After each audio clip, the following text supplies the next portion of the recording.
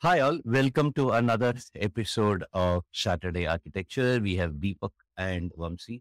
We thought it's going to be pretty soon 2 years since ChatGPT, OpenAI has come. So why don't we all take a look at where we stand? So let's just start with the first question.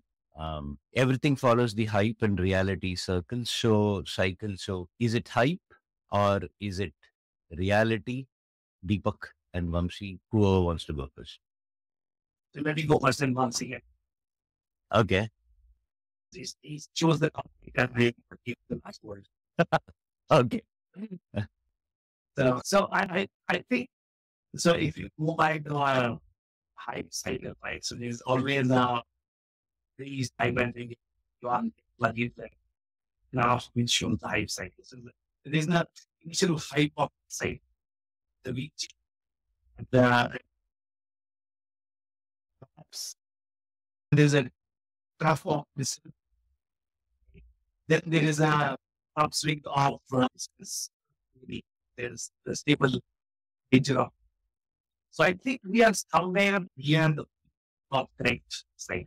That is my reading of this cycle.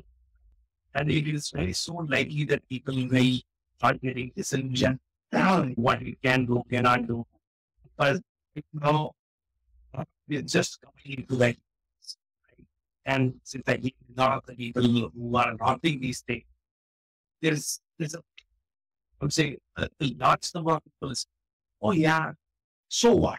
Right? It's come to this idea, like a better and it goes something which so what?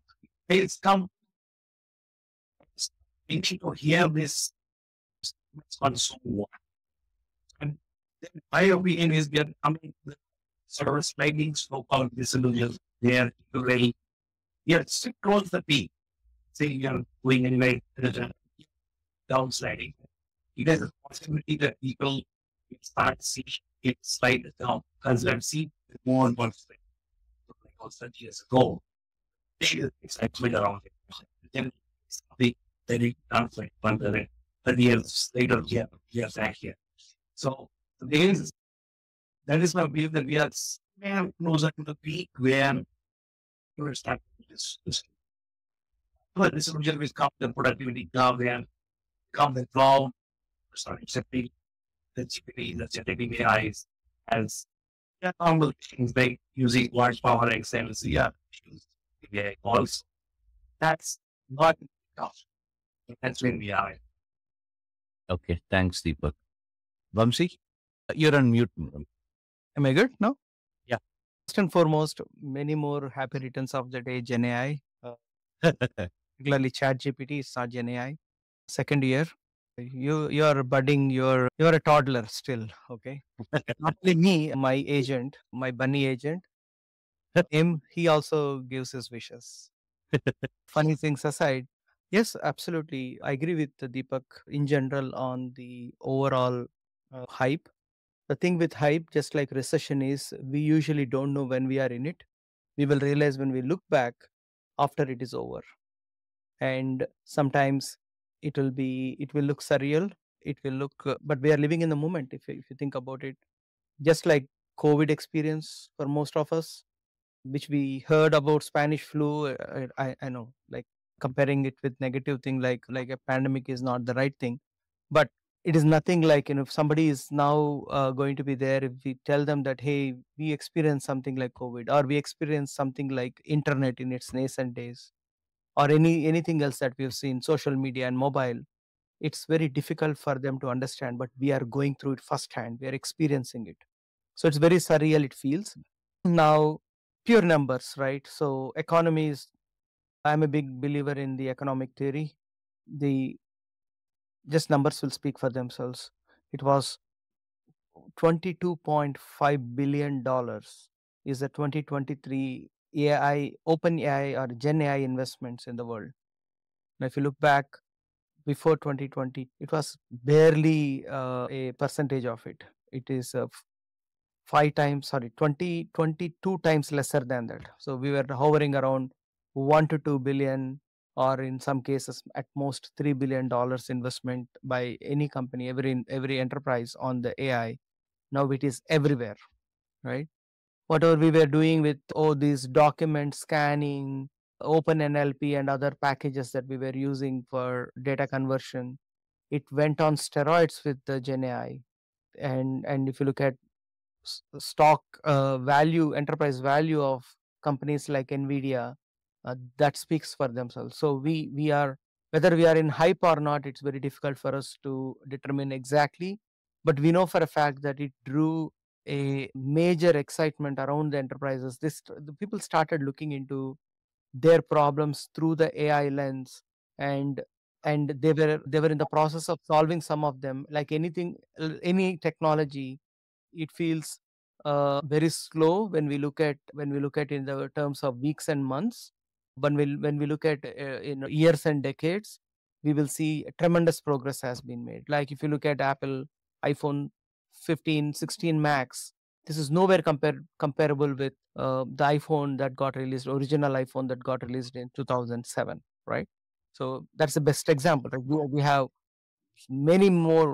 several thousands times more powerful system we have in hand compared to what got released in 2007. Same way, if you look back about where we are now, 10 years from now or 8 years from now, we will have AI centric world, and that is beyond doubt.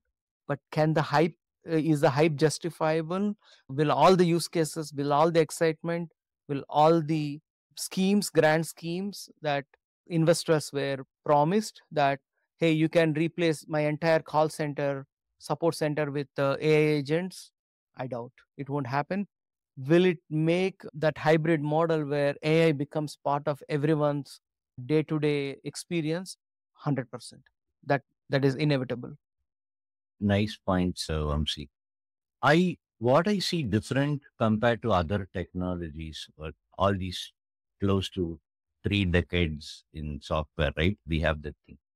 I think there's one thing very unique about Gen AI, which none of the other technologies which I have seen so far has done, which is basically the technology got introduced both to the dev and the end users at the same time. That's true. Okay. Yes. Nothing like that has ever happened before. Okay. A concept, right? Probably something like an Excel or Word Pro. But by the time I entered technology, Lotus 123 was already there. So I don't know what was the experience when Lotus 123 was first offered. But again, that doesn't fit this bill because Lotus 123 was a front end, right? There was no access to the developer. Okay. So I guess this is the first time which I can recall in technology where a technology is both available to the common man and to the technology folk. So what I think is the animal of Gen AI is a unique species. I can't connect to some other technology which had these attributes. So that way it is very difficult. The hype loop can be for anything in life, right? If we take it that way. So I don't even know whether to define it as a hype, because this kind of a mass acceptance or suitability of a technology to a common man and to a developer has never happened. So is the widespread applicability hype? I don't think so. I think that they are two different things. Actually, you made a sorry to interrupt there. You made a What is the reason why? Go ahead. So one interesting thing when you talked about common man as well as a technologist and end users, everyone experiencing the chat GPT or generative AI at the same time. If you think about it, November 2022, end of November 2022 was when chat GPT was born, publicly released. And August 2023 was the very first Republican debate in American politics. Since we just completed US elections, is very relevant in my view. This guy, an Indian origin guy by name Vivek Ramaswamy, you might have heard of his name. He participated in that debate. And Chris Christie, the one of the candidates in the Republican primary, he made the comment. This is in August 2023. He just talks like ChatGPT, right? So you're talking about a mainstream politician using that phrase, ChatGPT, in a nationwide telecasted debate, live debate, just 8 plus 1, 9 months since release. I don't think it ever happened. Correct. So I want Yeah, to amplify your point. that's actually a great point, right? So I think hype or not, I'm not able to connect it to that pattern to validate or invalidate. Okay. And But I think one reason why this is so widely popular was this point that even a mainstream politician is talking, right? The reason is actually is they people in the language. They are able to communicate, they are able to relate to it. This is like a person. It's not a person, but this is like a person. I can interact with this person in natural language, which was a barrier or any other technology so far. It has broken that barrier of natural language communication, which is the reason I believe it is for this. Yeah. that, I think it's a great point, because when I think about an natural language processing, we all seen Alexa and we all seen these smart devices, Siri, home Siri, it's a very popular one. I'm sure every other major technology company had a variant of it, assistants doing that. But nothing came. The end of the day, the use of a technology has two aspects of it. One is the ease of use, right? Is a barrier, is it something anybody can interact with it easily, right? Why internet browser was so popular, or email like Hotmail in those days, or Gmail later became so popular, was people were using Pine text based email compared to whatever we got with these browser based email systems, right? Now, ease of use is a strongest opener for anybody to use. And the second one is accuracy, right?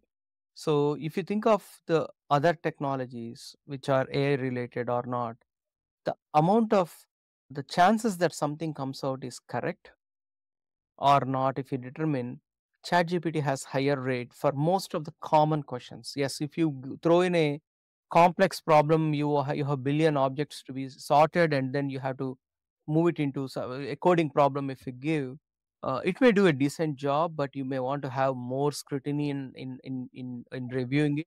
But if you really want to take a message and push it through a copilot like Microsoft Copilot and want to make it better with a persona, it does excellent job, right? It does better than you have, as if I have an English tutor next to me and coaching me and then making my messages better every single time I want to type something.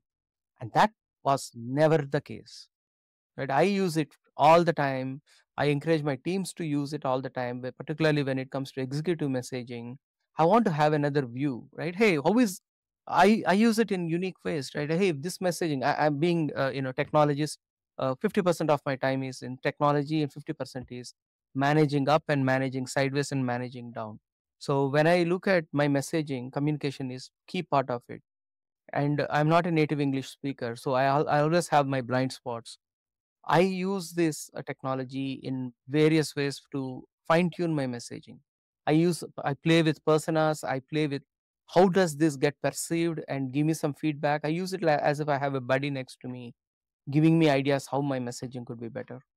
And I'm benefiting from it every single minute. yeah, as you're telling this, right? Yeah, it struck me another thing, right? Even though we are using this metaphor of hype and reality kind of a thing, right? That exists in a certain world where there is technology and technology is introduced. And it is something like, the story of water driving factories and then electricity came and how it changed, right? So this is something like this. It's a whole new world that is created. It will be try to fit the technology world's hype loop thing in this new world. Okay. So it is like, it's there, it's prevalent, and then it will go up. So it doesn't, now within the Gen AI or AI world, you will have hype loops. Yeah. But this itself is a different world itself, right? There will be a different kind of a loop over there. And that we have already seen. I think then it will be like, is this model good or bad? Is this IDE good or bad? Okay, so people will say, oh, this model will do everything, and then it will go off and then come up like that, right? Or RAG, multi-age kind of stuff, right? Or everything we are working may be thrown away and something else will become more popular. For example, right, in the world of electricity, DC current was very popular, right? Edison Ah. created the industry of DC current, and where he imagined the entire Manhattan, which is where current power was actually distributed. He imagined for every 10 blocks or so having a generator which generates the DC current and distributes for those homes, because given the nature of the technology, DC current can only go so much far before it drops in the voltage, right? Now, and obviously it's very dangerous where people get electrocuted, right? Now, Nikola Tesla came in with the alternative current. That is the current we use most of the time for most of the distribution. Maybe at the edge it will get stepped down and stepped up, right? So if you consider, is generative AI that the AC current of general AI that was there all along, that, or is generative AI the form and shape, the one we are experiencing, is the DC current, and there is something like AC current to come in the future? Hard to predict, but I am very open for that possibility. I think that's See, a good I think right now there are a lot of limitations today with the AI, things which dedicated systems are very good at, like simple maths problems which the AI gets wrong, right? Sometimes it cannot add or it cannot count properly, right? I've seen examples of where system itself is wrong. Right? So, yeah, misbehave, suppose that it's not very reliable. They all, when there's one no matter it's like the generating technology, eventually can be. And that is the, we have not yet crossed that up where you say, don't worry about using it, use it right. Right now, everybody's saying be cautious, can be wrong, you can understand all kinds of things. So it is not in that sense, although it has become mainstream, people still are advised to. So you cannot cross that stage. It is a reliable engine, says you're running for 100 years, not an issue. Not yet come to that stage. So the technology is still evolving. That's true. And I think hype versus popular are two different things, right? To me, when we use the hype, it is more like there's no reality, but people are thinking about it. But in this experientially, I personally believe there is a lot of value in it. Now, how you use it is a different. Right? Not I would make use it other than hype is being. Yeah. So I think definitely there is excitement. Definitely there is merit. And how we are going to use it is going to be. But I think probably what I observe is the accelerated curve, what it could be, it is not. Let me put it that way. What all could have been, it is not, considering its merit and potential, because it's hard for people to digest and phantom, and especially people in the engineering world who want a deterministic solution, right? We just don't know how to handle probabilistic. The system, we come to them a little bit. Say, actually, it is not the engineers who are finding, it's the people who actually understand what in gray areas, they understand very well. The engineers who have a problem, like I'm complaining about maths problems and things like that. So other people understand that this is very unreliable and they understand it's heavy. I'm not saying that they understand it because somebody told them to trust it, but they don't trust it. It's so that way is just closer to reality, and that sense people are not just making it like. Okay, so I was telling the same thing. I'm saying engineers have a problem developing Gen AI solutions because we have a deterministic mindset. And that is one of the reasons we don't know how to deliver this technology in a sense to how people can consume it. So it's the tech or the engineering which is actually holding it back. We do not know how to package it, how to deliver it, how to build the safeguards around that. We don't have that maturity because 30, 40 years of software development has been deterministic. So it's like we learn to learn something up to actually deliver that value. We will let Bunny make the closing remarks. Mute. You're on mute. So, okay, from Bunny's standpoint, it's very simple, right? So, all of that is true, and none of it is. It is because technology, as it is, has a limited shelf life, and we've seen it, right? Any technology gets obsolete, improved, powered, gets on steroids, transforms. That's nature of a technology. And when it comes to use cases, when it comes to applying it in the manner that furthers the humanity, right? The use cases have to be curated, and more than anything, for AI, particularly for ML AI, where something has to be trained, data comes into the forefront. So if you look at, there are only two reasons why typical AI projects can go one way or other. It is not having strong foundational data. That is one of the primary reason. Or two, not understanding the user experience better. Right in between, as a technology, those kinks, those fine tunings, and the making the models better, more customized, that is an ongoing journey. It is like a SDLC process. Yes, we have ML ops, and we have to have different deployment methods, and we need to have different experimentation. All that is as part of that's a minor learning in my view. That I think any capable engineering team can do, and our teams are also doing in the areas that I have exposure. But those two other ends, like one is the data that gets trained, that trains these models, and how good and how well managed it is. And the other end of the spectrum is how well we are taking care of the user experience. Best technologies need not succeed if you think about it, right? We have Betamax, maybe better than Yeah, VHX, right? But it's used only in studios. It used to be used only in studios, that's right? true. Right. I think I'm giving very 1970s, 80s example. Sorry, I'm not that old.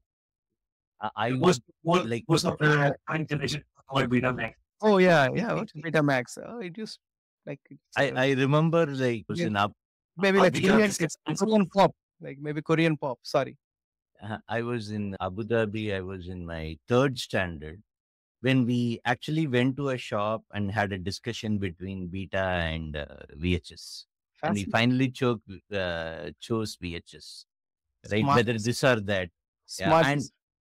and for whatever reason, right? Because there it was even more interesting. We used to get movies, right? Local movies. Yeah, So what actually one of the tilting factors was VHS had more movies than beta. yeah, absolutely. Okay, at that time. So that kind of shifted us to this. But recent example was the Blu-ray versus HD Yeah, DVD, right? Blu-ray HD, correct. Yeah. I remember It was I learned was one yeah, one I learned funny note. One of my roommates when I was still bachelor, around the time when the industry completely moved on to Blu-ray, decided okay, HD will be stopped. Basically, studios stopped producing those titles in HD DVD. Naturally, the support for the format fell down.